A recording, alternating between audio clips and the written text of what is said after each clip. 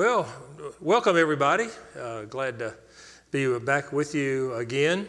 This is session 9 of our class, Understanding the Forerunner Call, which is a part of our school called the Forerunner School.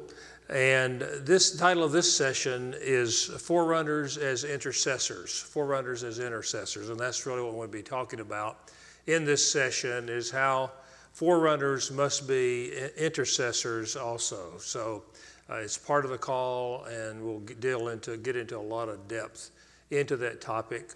But it's a necessary ingredient, a necessary issue, a necessary part of the call.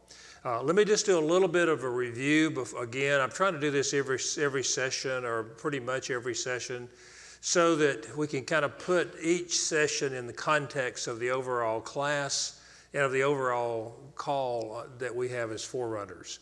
If you recall in the class, the first session was about the days of Elijah, saying that the same things that were happening during the time that Ahab and Jezebel and Elijah were in the northern kingdom of Israel. We're living in those similar types of days today.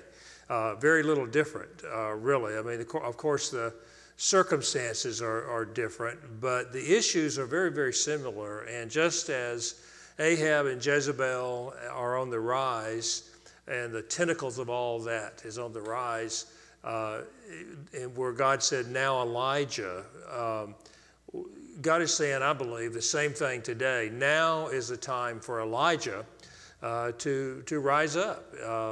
We need the spirit and the power of Elijah in the earth today to turn people back to God. And so we did that in session 1. Session 2, if you remember, we laid what I believe is a solid biblical foundation for the fact that we're talking about end-time forerunners. We're not talking about forerunners of another era. There have been forerunners all throughout history, at least going back to Noah, probably even before that. He was a forerunner. And there have been many throughout, Elijah, and then again John the Baptist and many others as well. But we're talking about end-time forerunners. We're talking about forerunners who will function in this role that we're speaking about until the Lord returns. Now, we're not a date setter. We believe we have a chance for this to be the generation that the Lord returns in if the church makes itself ready. And all the things come into place, that we are in that era, that we could be the generation that sees the second coming of the Lord. But even if we're not, until the Lord returns, I believe this anointing will be in the earth, and it will ultimately usher in the second coming of Christ. So we laid the foundation for that in session 2. And then in sessions 3, 4, and 5, we dealt with Luke chapter 1, verse 16 and 17. Very important scripture passage, a couple of verses there that have actually been our foundational ministry calling for decades now, but it really lays out the call of forerunners. That speaking of John the Baptist in the immediate context of that he was a forerunner in the spirit and the power of Elijah, who was to turn the hearts of the people back to the Lord, and to make ready a people prepared for the Lord, and to turn the fathers to the sons and the disobedient to the attitude of the righteous. I'm paraphrasing it, obviously, but that verse. So we dealt with that in depth. We dealt with what it means to turn people back to Christ, back to the Lord. We dealt with what it means to make people ready for the second coming of Christ in session 4. And then in session 5, we dealt with the spirit and the power of Elijah. So we laid the foundation in these first 5 sessions. Then we took a shift.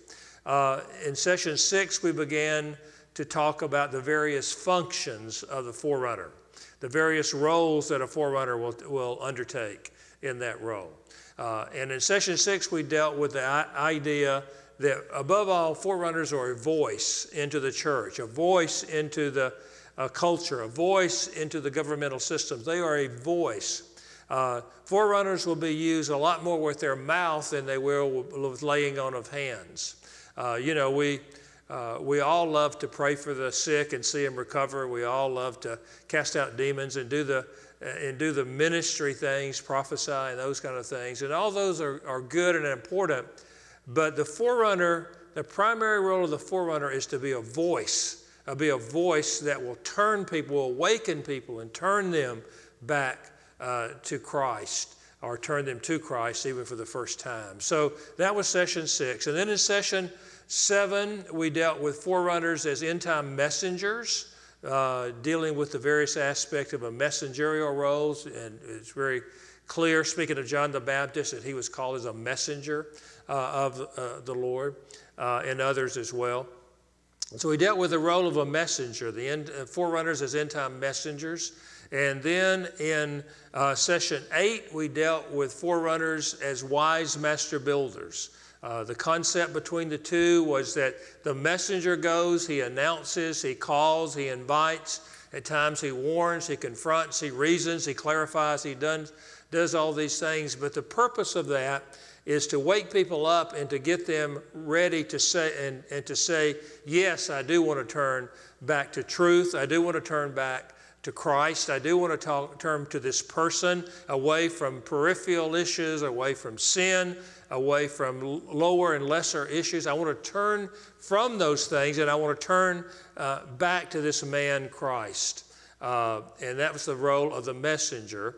And then for those who say yes, what we're talking about as wise master builders in session 8, for those who say yes, the wise master builder then goes in and helps the people who have said yes to understand and to know how to be transformed into those things that the messenger has called them to do. And so forerunners function in both of those roles, messengers and master builders. Now, maybe not every forerunner functions in all of those, but that is part of the overall Forerunner Call, messengers and master builders. Now, in this session and in the next, we will deal with 2 more aspects of the functional role of the forerunner. This time, we're going to focus on forerunners as intercessors, and in the next session, we'll focus on forerunners as friends of the bridegroom. Both of those are very key issues as it connects and relates to the Forerunner Call. And then the last 2 sessions, we're going to deal with the journey of the forerunner, how we have to go on a journey ourselves to be prepared. So we'll deal with that in sessions 11 and 12. So anyway, that's what we want to do. We want to talk about in this session about forerunners as intercessors. I know I've taken a fair amount of time just to do a little bit of review, but I think it's important because it's so easy to get it's so entangled in the trees, we lose sight of the forest. And so we want to make sure we step back and to do those things periodically as we walk through this class. So anyway, let's start with prayer, and then we will get into the topic of discussing forerunners as intercessors. Father, we ask for your anointing of the Holy Spirit upon this. I do pray that you would take me out of the way and that you would minister through me. I know that I am an earthen vessel, and I ask, Lord, that the treasure that is in me, the Holy Spirit, would come through and would speak with boldness and with clarity to explain and to encourage. Even since, Lord, that even as I'm praying this, that you want to encourage those whose primary call is intercessors, where they feel like they aren't able to speak to large groups or things like that, and they maybe even feel insignificant. But I believe you want them to feel the importance of their role as intercessors. And so we ask for the anointing upon that and every aspect of what you want to do today. So we welcome you, Holy Spirit, and we pray these things in Jesus' name. Amen. Amen. That was not premeditated. I really do believe that those that might be listening to this or watching it, especially those that are called as intercessors, where that's their primary function, where they maybe don't have a platform for ministry to an individual or to a group or whatever, and devote their ministry time to intercession and prayer, spiritual warfare. I want you to know that, and I believe the Lord does, that this is a crucial dynamic within the Forerunner Call, and we'll deal with that in the session. But it's absolutely necessary for all forerunners to be intercessors. But there are some, a lot probably. There are some who their primary role, their primary function is to intercede. And that I want to make sure that those who that is their role understand that that is a very, very, very important aspect of the Forerunner Call. The Lord has spoken and shown Donna and I over the decades that we've been involved in ministry that really nothing happens in our lives without prayer and without even times of spiritual warfare. Nothing of God takes place without that. And so, and that's true with the Forerunner Call. You're not going to change people's heart. You're not going to change their lives. You're not going to really turn them back to God. We can't do anything. It's only God who can do it. But what we can do is pray and ask Him to do that. And so, anyway, that's just a word for those who have a specific call as intercessors. But I really believe all of us, every forerunner, needs to be involved in the role of intercession. So, anyway, let's look at it. Section 1 of this is called Call to Pray. And we want to look at first at Elijah. Elijah was a spiritual warrior, and he was an intercessor.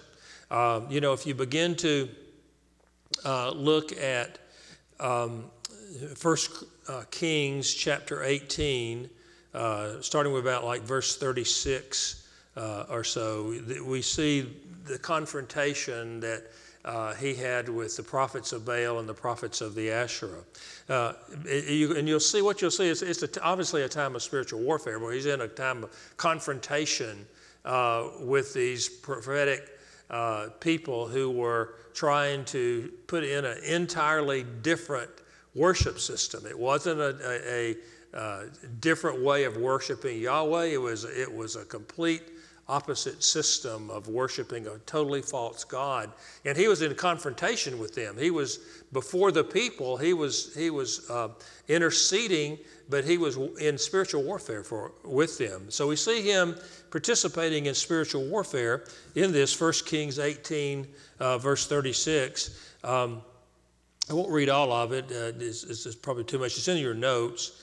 But at the time of the evening offering, Elijah the prophet came near and said, now what I want you to see is how he is directing his warfare not to the prophets of Baal and not to the Asherah and not to the false gods. He's directing his intercession, his warfare to God. He says, O Lord, the God of Abraham, Isaac, and Israel, today let it be known that you are God in Israel, and that I am your servant, and I have done all these things at your word. And then he says, answer me, O Lord, answer me, that this people may know that you, O Lord, are God, and that you have turned their hearts back again.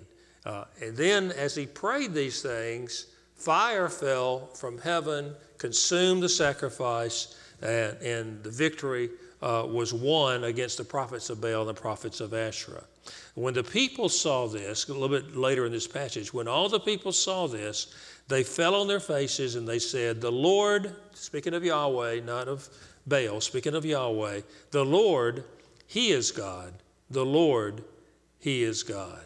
And then after that, the prophets of Baal were seized and were destroyed. And so you see this prayer. He was praying in a context of spiritual warfare, in a forerunner type of mentality, to turn people back to Yahweh from false worship. We see that in that passage. Now, that's not all we see in context of Elijah's prayer. Of course, we see he prayed a lot for individual needs and things like that too. But in terms of the context of his Forerunner Call, he also prayed to end the drought. This is in 1 Kings 18, 41 through 45. This is when, after the confrontation,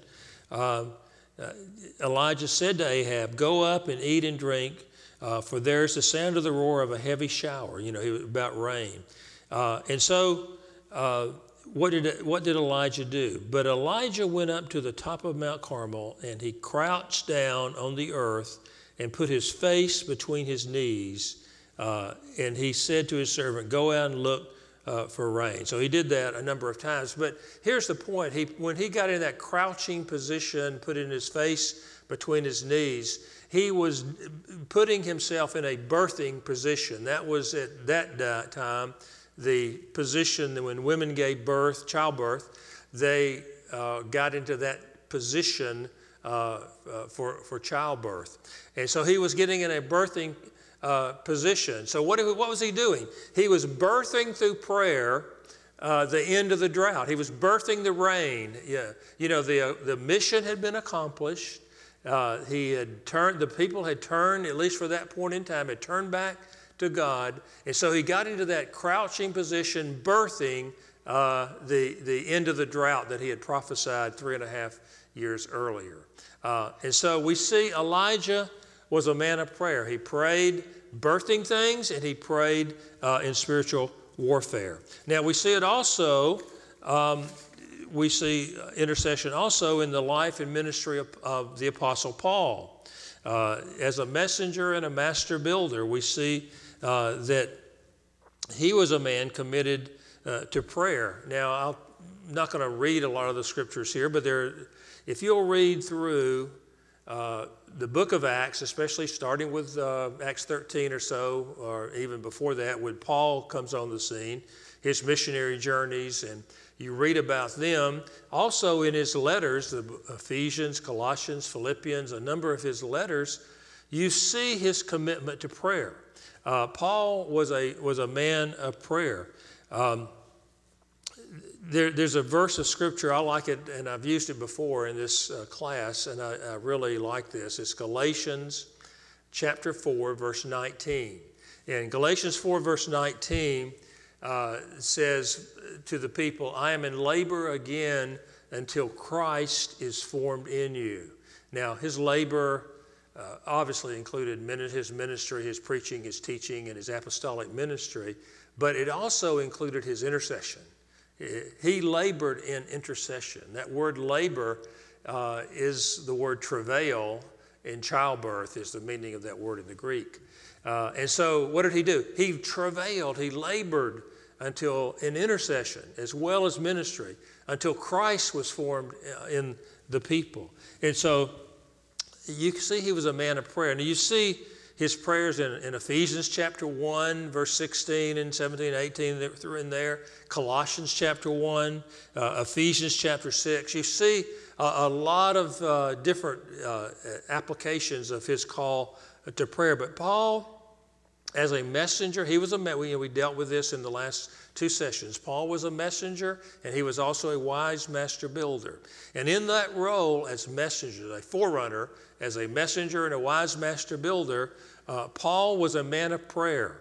He incorporated intercession. He incorporated prayer into the Forerunner Call. And so just to summarize, we have to be that way too. If we're going to be a forerunner, if we're going to be a messenger, if we're going to be a master builder or a friend of the bridegroom or a voice, any of the things, aspects of what we've been talking about, if we're going to be effective in any of those things, we must become a person and a people of prayer and intercession. It's absolutely crucial to do that. There are like 4 events. There are a lot of personal things in my life that led me to appreciate the importance of prayer. Not all of them were positive. A lot of them were like major challenges in my life and major challenges in terms of financial provision and various issues like that, where the Lord used all those things to teach me that prayer was crucial in my own life, my own family life. And you see, I'll take a little side note here, you see in the New Testament, we're talking about praying for forerunner type of issues, eternal purpose issues and things like that. But you see there's a lot of calls for personal prayer too. I don't want to in any way suggest that we're not to pray for personal needs or healing or health, financial provision, family issues. Yes, the scriptures talk about that a lot. And there's some things in the notes here that will refer to that, but I'm not going to take time for that. But as you see that, what you see is that, what I've seen is that there is a real need for prayer. And the Lord's put 4 things in our ministry time that really solidified in our hearts the importance of prayer and intercession as a forerunner, from the standpoint of the Forerunner standpoint. Let me just go through them real quickly. The first one was back in 1996 when we began to get the call as a forerunner.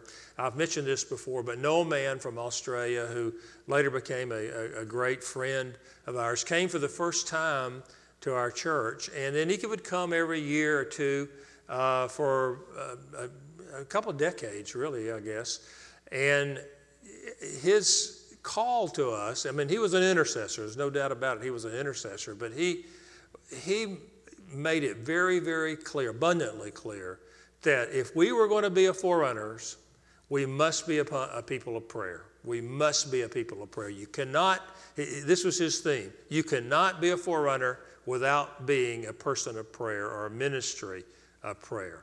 And so that kind of started in our hearts so much that it kind of became part of our DNA, that we realized that we're not, and I'm not saying that we're that great at it now, but as a ministry, we were committed from early on as a Forerunner ministry to become a people of prayer, become a house of prayer. So that was the first call. The second point that solidified in our hearts was when a year later, this began in 96, but in 1997, the Lord called Donna and I to go to Mike Bickle's Passion for Jesus conference in Kansas City. And at that point, he was speaking about the call as forerunners. And we heard that call like never before. It just was like just something in our heart that said, I can never be content ever again with any other call other than that. The Lord did something really, really impactful in our lives in 1997. That it was sealed. That call was secured. It was sealed, and it still hasn't changed since then. But the point I want to make for here is that in that call at that time, Mike Bickle, who has that call as a forerunner, was also a man in a ministry. His ministry was a ministry of intercession. There's a tremendous anointing and call to intercession. So we see the connection between the Forerunner Call, again, this is a totally different person, the connection between intercession and the Forerunner Call. Absolutely essential that is there. Now, he had not yet started the 24-hour house of prayer, but he was a man committed to intercession and committed to prayer, and he was known for that. And then the third thing, this going back to Noel Mann, I'm not sure if it was the first time he was with us or one of the times early on he was with us, and I've shared this story before, but he was calling our church to be a house of prayer for the nations, a house of prayer for America, a house of prayer for Israel, and a house of prayer for the nations. And as he was calling us to this ghoulish sound comes over our loudspeaker system saying, no, no, no. And so he obviously said, yes, yes, yes. And as he did that, it was a real confirmation to us that we had to be that house of prayer. And the enemy wanted to resist that. Of course, the enemy does not like the church praying. He really resists prayer. But we knew we had to be that. And then the fourth thing was in 2015. This was later on when Terry Bennett had come to our church, the first time he had come. That weekend on the Saturday morning session, there was an encounter where an angelic being came into the room that Saturday morning, and that angelic being gave a specific summons to our fellowship, which was a summons to the golden altar, a summons to the golden altar, and based on Revelation chapter 8, and we'll deal with that in just a few minutes. But there was a lot more to it than that. I won't take the time to go through that. We do have actually a class on becoming an eternal purpose house of prayer, which is part of the Forerunner School, where we'll go into more detail on that. But the point for now is that we knew at this what happened with this encounter, because we knew we were a house of prayer by that point in time. But what this did was it secured a specific type of prayer that we needed to pray that changed really pretty dramatically, actually, our focus in prayer. And we're still on that journey. But through those 4 encounters, we realized that we are called as to be intercessors and secured the point, the main point for this session is that forerunners must be intercessors. So let's talk now about the need for a new wineskin for prayer. Forerunners are called to pray, which we've talked about, but the type of prayer is different than, I would say, probably a lot of people who are at least just beginning this journey as a forerunner have been praying. It certainly was for us. It's a different type of prayer. So let's talk about that for a few minutes. As we do that, as we begin that, I want to just kind of dig a little bit into review of eternal purpose. Remember, because we want to say, what are we praying for? If it's going to be different, we need to kind of know why. And so this kind of, it's a review, but it lays the foundation for why we need to pray differently. Remember in session 3, we dealt with 5 aspects of how we need to turn people back to Christ. And I'll just quickly go through them. Back to the person of Christ. Forerunners turn people back to God's eternal purpose. Forerunners turn people from the focus on external things of God to an internal kingdom. Forerunners turn the hearts of leaders to their spiritual children, where it's not all about the leaders, but it's about equipping the church. And then forerunners turn the disobedient to the attitude of the righteous. So that's kind of why forerunners exist, to turn people back to Christ and these things related to this man, Christ Jesus. And there are 3 objectives on that. This was in session 4. 3 objectives: to prepare a corporate man, the way I've put it in the notes, for prepare a corporate mature man who will be made ready as God's partner for the eternal ages, to make people ready for that. Point 2, forerunners are to make ready a people for the end times and to make people ready for eternity, those 3 objectives. And so we see forerunners help people turn to these 5 purposes so as to accomplish these 3 objectives. With ministry and all that is an important part of that, but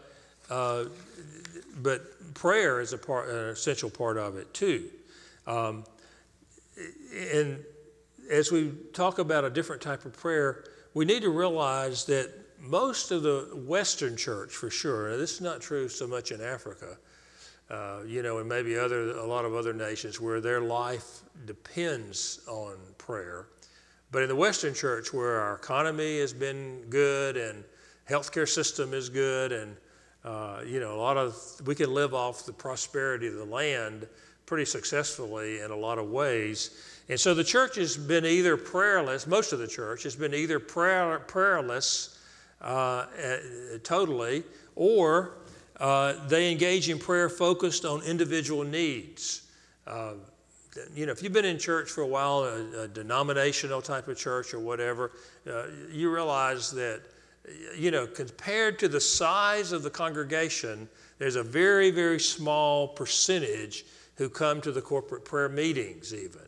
And then a lot of those prayer meetings are based on just making individual needs. I mean, I remember when I first started in ministry, I was part of a traditional denominational church. I was on the staff there, and I would have to lead at times, not every week, but lead at times the midweek prayer meeting. And it lasted an hour, and it would be like you'd spend about 50 minutes of that hour people would be raising up requests. But it was never anything really significant. It was never like, my marriage is falling apart, help me, I need your prayers. It was like, my aunt's third cousin husband has a hangnail, can you pray for him? It was that level of intercession or prayer needs. And then by the time you finished getting all the prayer requests, there was only like 5 minutes left, and you said, well, let's just have a sentence prayer. Lord, you've heard our requests. We ask that you answer them. That was kind of like the prayer, the corporate prayer at this denominational church at our prayer meetings.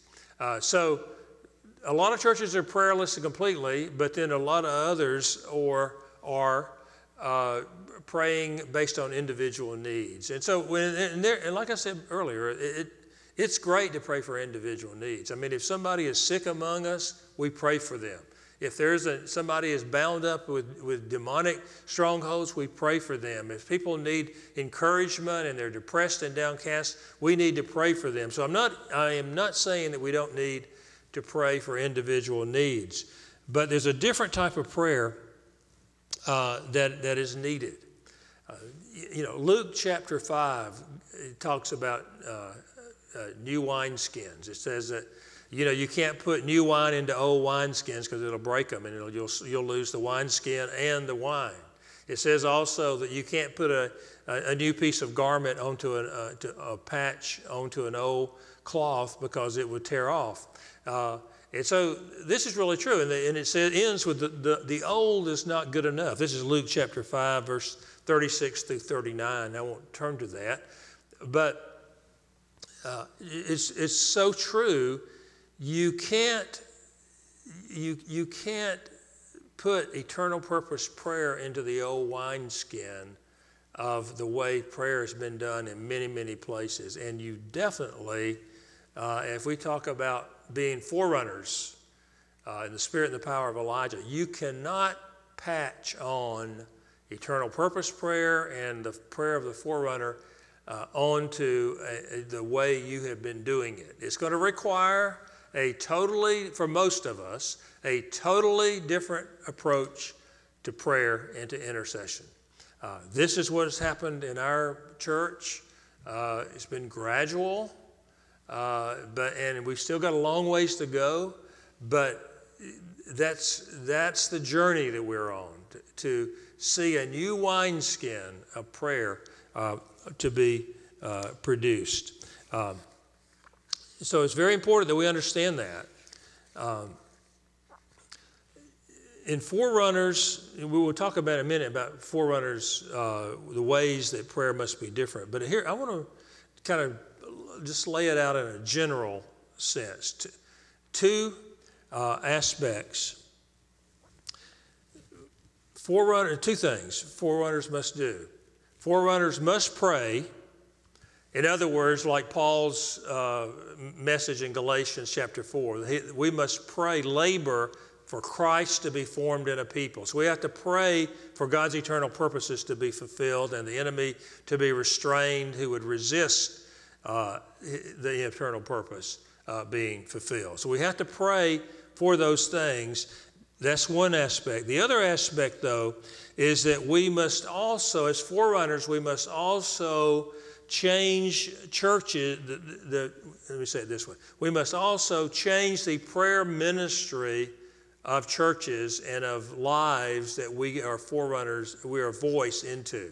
Part of being a voice is to bring a new wineskin, a new approach to intercession in that church. One of my visions, part of my vision in this last leg of my ministry is to raise up a company of Forerunner missionaries and a network of Forerunner mission bases. And one of the things that I want these mission bases to have is an eternal purpose-based house of prayer that will pray into these things of Christ being formed in a people. That's my desire. I really want that in my in the churches that I'm able to be a voice into. Very critical there. And so there's two aspects to that. One of it, we've got to pray. As forerunners, if we're going to be a voice into somebody's life or another church's life or whether an individual's life, whatever it is, we have to pray for them. We cannot just speak to them and then not pray for them because nothing will happen without prayer. That's one aspect of it. But the other aspect is that as forerunners, we need to build this new wineskin of prayer into the lives of individual believers and into churches so that we not only pray for them, but that we equip them to pray these eternal purpose types of prayers in their own churches and in their own lives and their own families. So there's two aspects of that. So let's look at, with that kind of understanding, let's look at some ways that our prayer must be different. First one is that the church's prayer ministry must be focused on filling the heavenly golden incense bowls. It must be focused on that. Now, I'm not going to read all this, but in your notes is Revelation chapter 8, verses 1 through 5. And this is talking about John saw a heavenly the golden altar, heavenly golden altar. And at the heavenly golden altar, and this is not the altar of sacrifice, this is the altar of incense.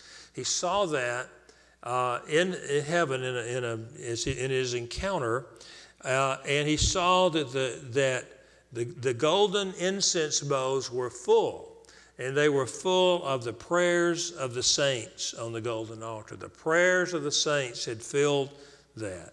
And another verse right similar to that, Revelation chapter 5, verse 8, talks about golden bowls full of incense, which are the prayers of the saints. And so what do we see?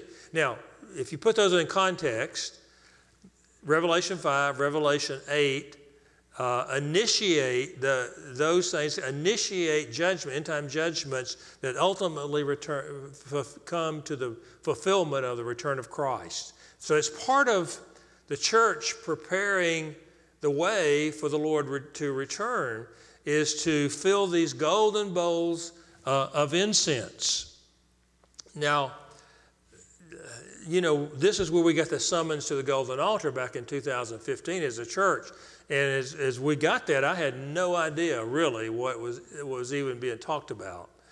So it took a lot of prayer, a lot of waiting on the Lord, a lot of just teaching, and over time the Lord has given me a lot of insight into it. And also, it's somewhat similar in timing, the Lord began to unveil to us God's eternal purpose. And that really, really helped because that kind of gave us the target. And so here's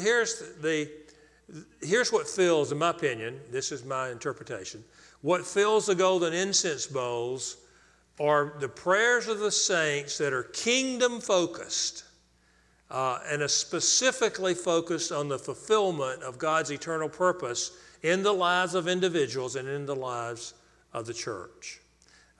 It's a kingdom focused intercession. Now that does not mean that we can't pray for individual needs.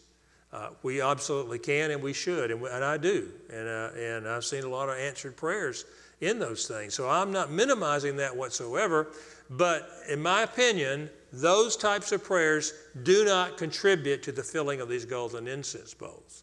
It's kingdom focused, eternal purpose focused intercession that fills the golden incense bowls. And you probably are thinking, like I am, boy, these bowls are pretty empty right now in the global church, and I think they are.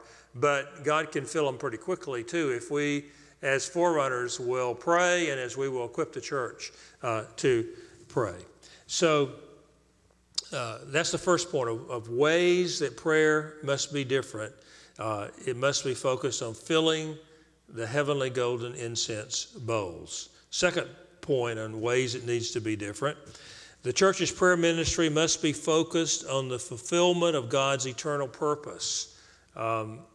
Again, I touched on that in this last point, but very, very critical. That's the kind of prayer that will fill the golden incense bowls, is prayer that will fill God's eternal purpose.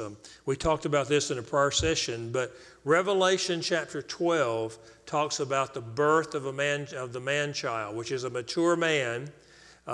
This mature man, when that comes forth, is birthed from the womb of the church. When it's birthed from the womb of the church, the mature man, that will be the event that will cast the dragon from the mid-heavens down to earth, will initiate the last 3.5 years of the tribulation period, and then will begin the transition into the age to come.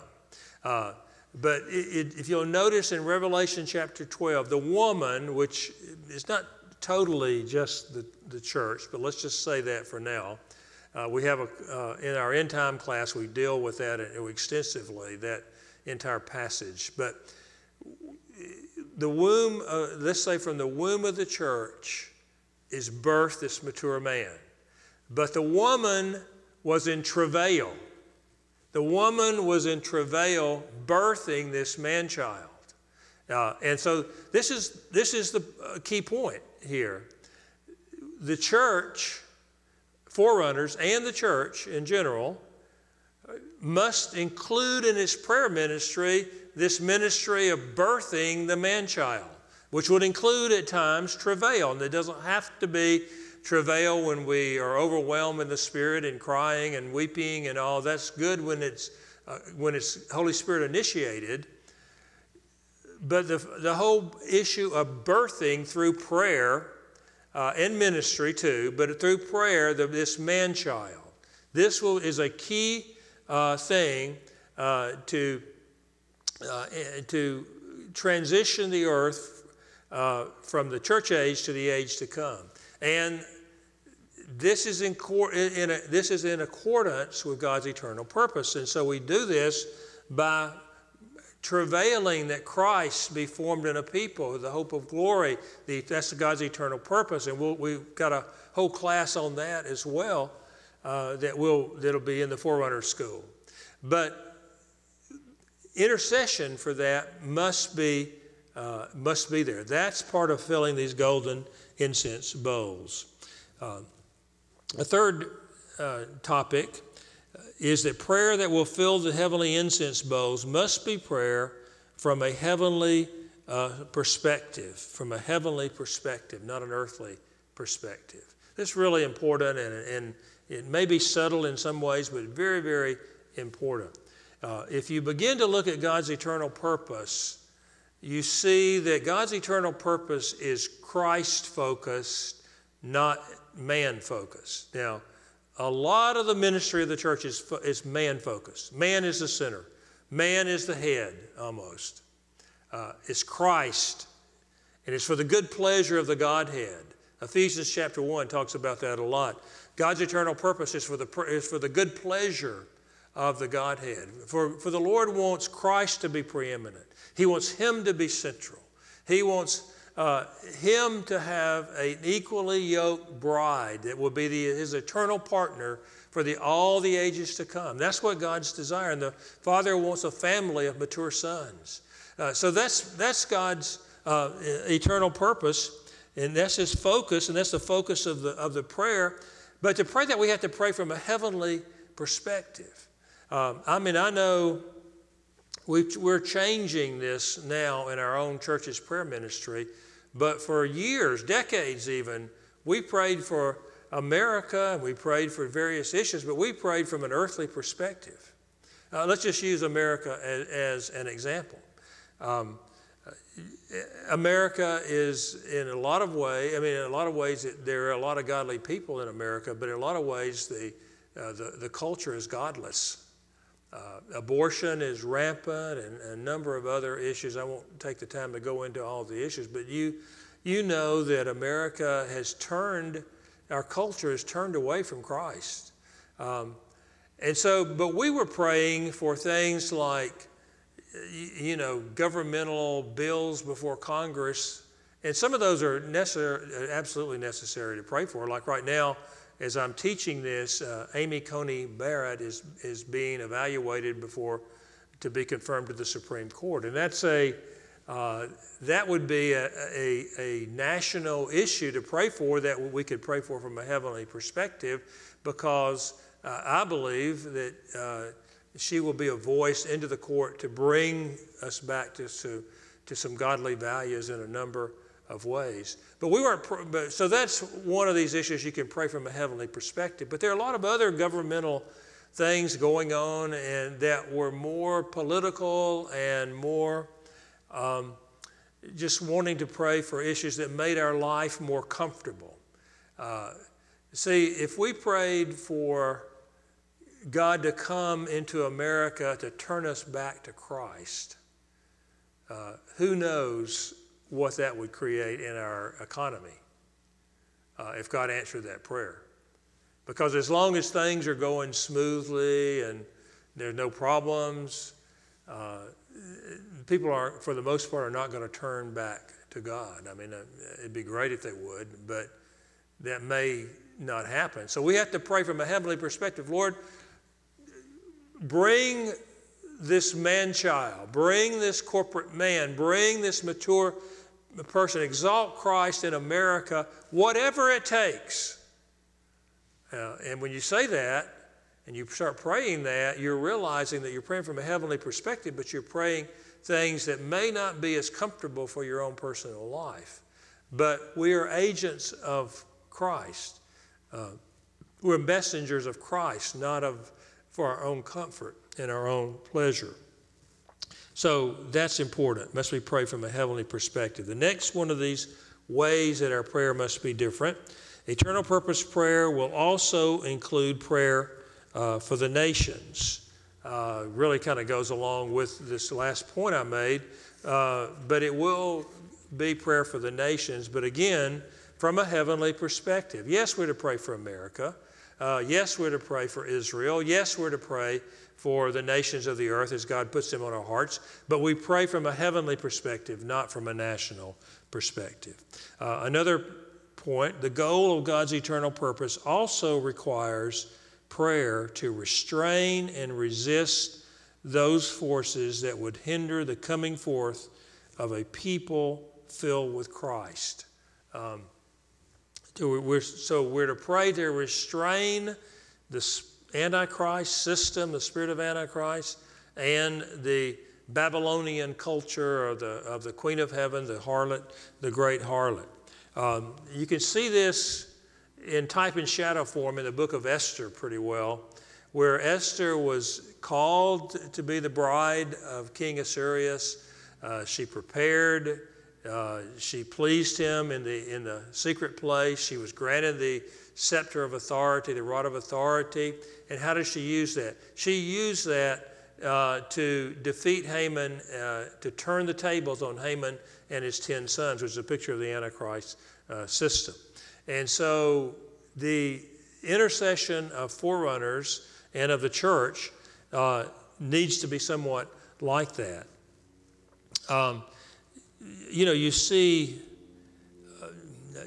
a lot of things like that. You see in Ephesians chapter 6, you see Paul interceding against the standing strong and praying without ceasing against the spiritual forces of wickedness and enemies in heavenly places, etc. You see also in Revelation how God is calling the church out of the harlot. Come out of her, my people, that you don't participate in her sins and receive of her plagues. So that's, again, part of this prayer to restrain. Now, I'm not saying that we confront demonic principalities. Absolutely not. But we pray, just like Elijah prayed to God and those were defeated. But there is a dynamic related to that that is involved in the prayer of the forerunner and the prayer that the forerunner helps the church to enter into as well. And then the next one is that the eternal purpose church will pray for Israel.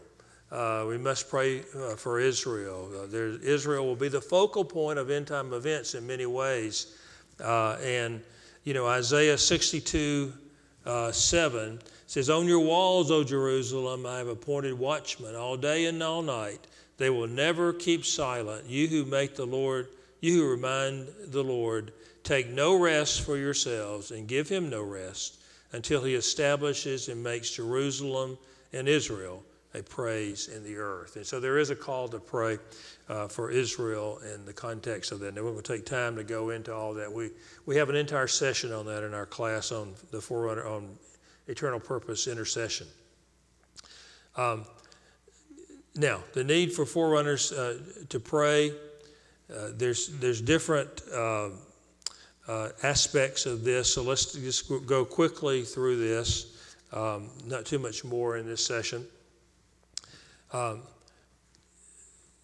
Forerunners must include, some of this we've already talked about, but there's have 6 aspects of the mandate for forerunners to function as intercessors.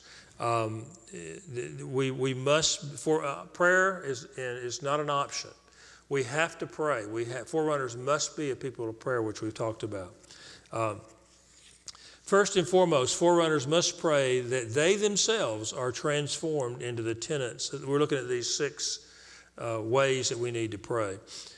Forerunners must pray that they themselves are transformed into the tenets of God's eternal purpose, and for their forerunner call to grow as God so desires. In other words, forerunners must pray that they be transformed.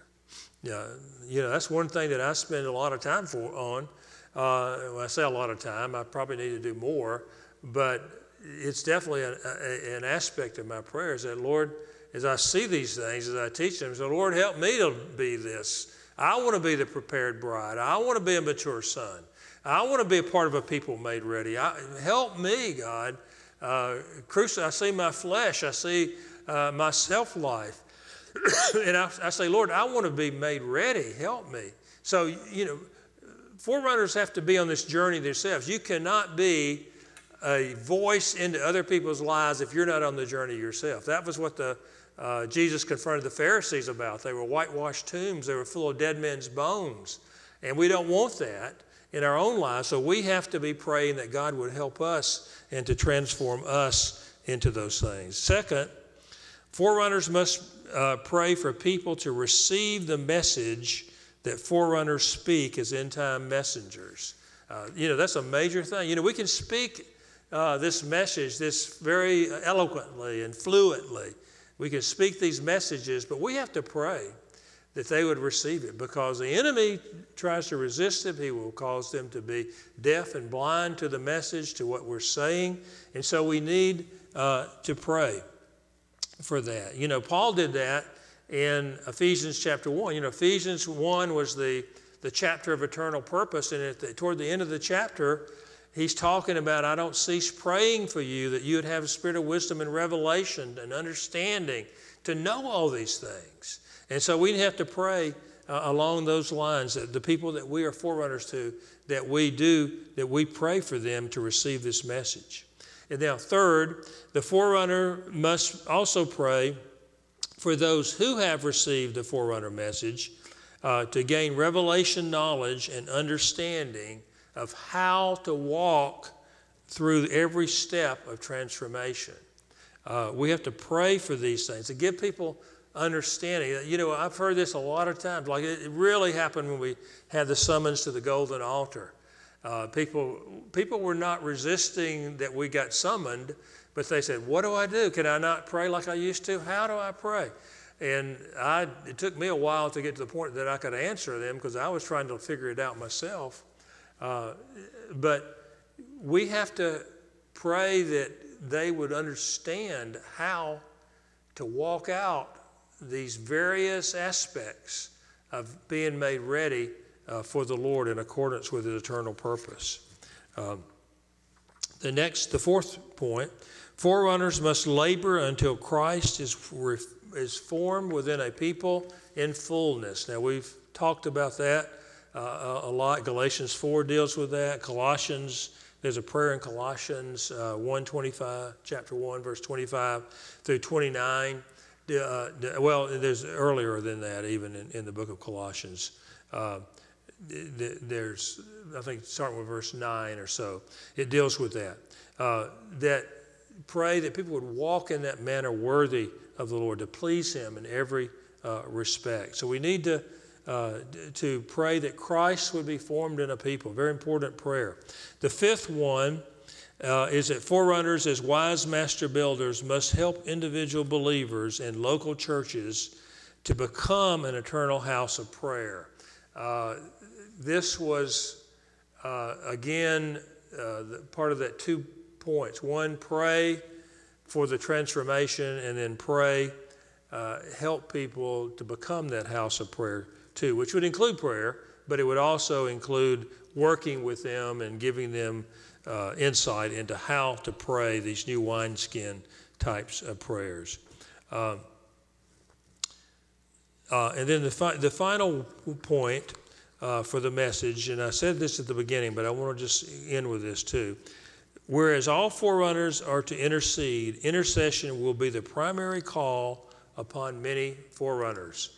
That's a very important point to understand, that some of you who will be watching, listening to this, reading these notes, some of you will not, your primary role will not be to speak. It will not be to transform a church, or to speak into a pastor's life, or to speak into an individual believer's lives. You may have opportunity over a cup of coffee or something to talk to a friend or something like that. I mean, obviously, probably all of us will have that kind of opportunity.